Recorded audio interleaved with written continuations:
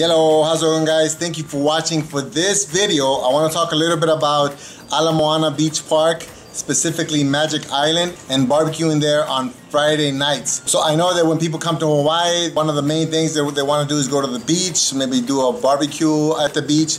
That's really popular, and there's tons of beaches that you can do that. Some are better than others. The reason I'm focusing on Moana Beach Park's Magic Island on Friday nights is a couple reasons. It's probably one of the most popular beaches here in Oahu because it's close to Waikiki, it's close to the mall. So if you're just visiting and you're staying in Waikiki, you can pretty much either walk there, take a BBQ there, or even just sort of $5 taxi right there. So convenience is one of them, and also because on Friday nights the Hilton Hawaiian Village has fireworks. I actually did a video on this, and so this video is kind of piggybacking on that other video. I think this beach is really popular because one, the beach is right there, it's shallow, you can walk out, you can do stand-up paddle boards, you can go out and surf, but also the park is in the same location, so you can actually do any type of like park activities like parties, exercise, running, biking, any of that stuff. So it's all really close together. If you go on Friday night,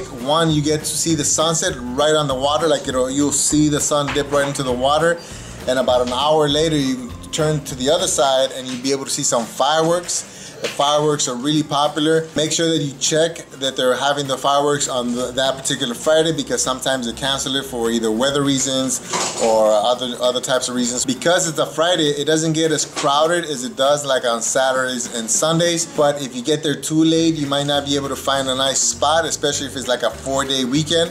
So make sure that if you're going for the Friday fireworks, you try to get there a little bit earlier, maybe a couple hours before the sunset, mainly because you want to be able to have enough time to cook and enjoy the barbecue, enjoy the sunset, and then also on top of that enjoy the fireworks. Because the beach is so shallow, it's actually really kid friendly. I'm not saying it's not dangerous for kids, but as long as you keep an eye on them, because the water is about probably ankle deep on some areas, and even if you go farther in, a kid might be chest deep.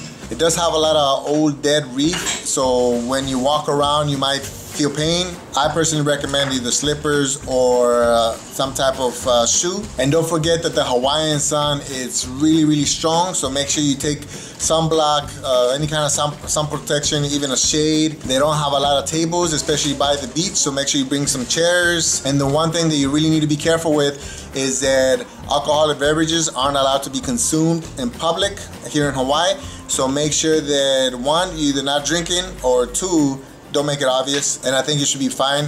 Not too many people get complaints about that. And the final warning that I'll give you guys is that if you find a spot in the green area, because it's so moist, make sure that you're checking where you're doing a picnic at, because you will find big red ants, and I'm telling you, they are going to hurt. So that's pretty much it with the Moana Beach Park's Magic Island.